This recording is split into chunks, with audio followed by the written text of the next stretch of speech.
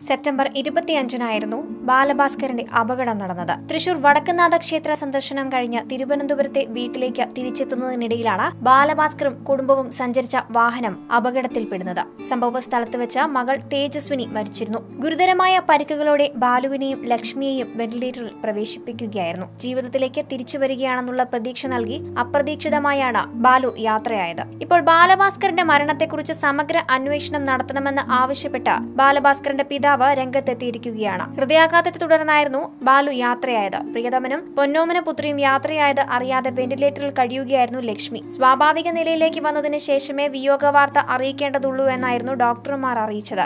അമ്മയായിരുന്നു ലക്ഷ്മിയോട് ഇക്കാര്യത്തെക്കുറിച്ച് സംസാരിച്ചത്. തിരുവനന്തപുരം പള്ളിപ്പുറത്ത് വെച്ചാണ് ബാലഭാസ്കറും കുടുംബവും സഞ്ചരിച്ചിരുന്ന വാഹനം അപകടത്തിൽപ്പെട്ടത്. മരണത്തിന് പിന്നിലെ ദുരൂഹതയെക്കുറിച്ച് നിരവധി പേർ സംസാരിച്ചിരുന്നു. മകന്റെ മരണത്തിന് പിന്നിലെ ദുരൂഹത അന്വേഷിക്കണമെന്നാവശ്യപ്പെട്ട് പിതാവ് CK ഉണ്ണി മുഖ്യമന്ത്രിക്കും DGPക്കും പരാതി നൽകിയിട്ടുണ്ട്. അപകട സമയത്ത് വാഹനം ഓടിച്ചിരുന്നത് ബാലഭാസ്കർ ആണെന്നായിരുന്നു ഡ്രൈവർ മൊഴി നൽകിയത്.